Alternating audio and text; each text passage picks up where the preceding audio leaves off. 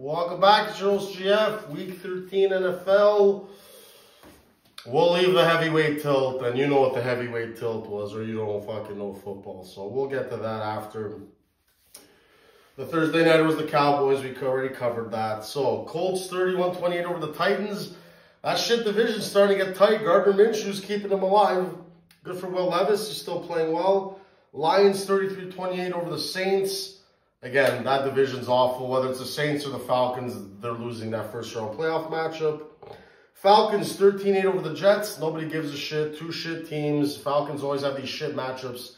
That's the only reason they're 500. Chargers 6-0 over the Patriots. Bill, keep getting Caleb Williams, brother. You're doing it right. It's the right year to tank. Chargers are shit. Justin Herbert, not sold yet, brother.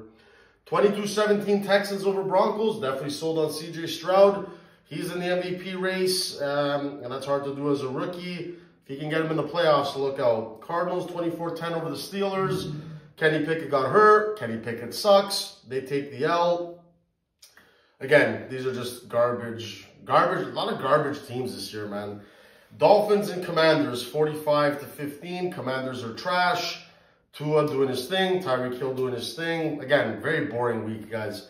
21-18 Buccaneers beat the Panthers. Nobody gives a shit. Does that keep the Buccaneers kind of in the mix with the Saints and the Falcons? Oh, God. I hope Dallas. See, the one thing about Dallas, if they don't win the division or anything, they're going to get the 5th seed, and you get a nice wild card game to get things rolling. But what else here? Rams 36, Browns 19. Browns disasters at quarterback. Joe Flacco. What a disaster, man. What a shit career Joe Flacco had the last...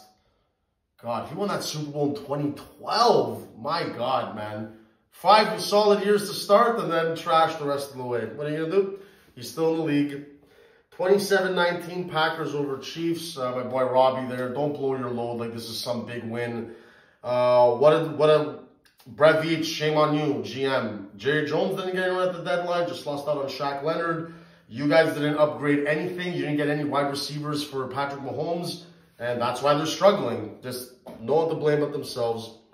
34-31 overtime Bengals over Jaguars. Browning with the game of his life. Trevor Lawrence with a bad ankle injury. Is it 4 to 6 weeks or is he out for the year? Jaguars still haven't put it together yet. Defense, offense, just expected more from Trevor Lawrence this year. Wasn't meant to be, obviously. So anyway, let's get into it. The heavyweight fight, the big bopper.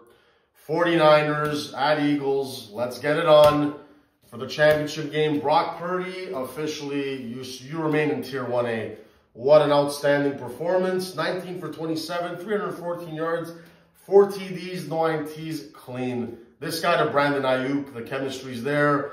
When Debo and Kittle and CMC, when they're healthy, they're the best team in the NFL, and this was a statement victory.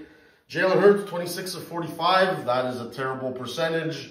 1 TD, 7 carries for only 20 yards. Did the tush push, but that's shit too. They shut them down. A.J. Brown, 8 catches, 114 yards. Debo had 116 and 2 TDs. McCaffrey was better than Swift. This was just an all-around beatdown. So, the Eagles at least put up 19 to my Cowboys 10. And San Fran has whooped both of those teams with 42 points. So, they're the best team in the NFL. The Chiefs are probably not going back to the Super Bowl this year. It's wide open in the AFC. But in the NFC, it's San Fran 1, Philly 2, Dallas 3, Detroit 4. That's how I see it. Maybe Detroit can go up to 3. Dallas drops down to 4. But either way, Eagles, they had the Bills, big win. Then they had the Niners, humbling defeat. And they got to go to Dallas and Jerry World this Sunday. Cowboys got to win that one. No excuses, but the Eagles are going to be pissed off after this one. That's a huge one. Because if Dallas wins that, then both teams are 10-3. The Niners will be 10-3. And coming down the stretch, a 3-way tie for the #1 seed.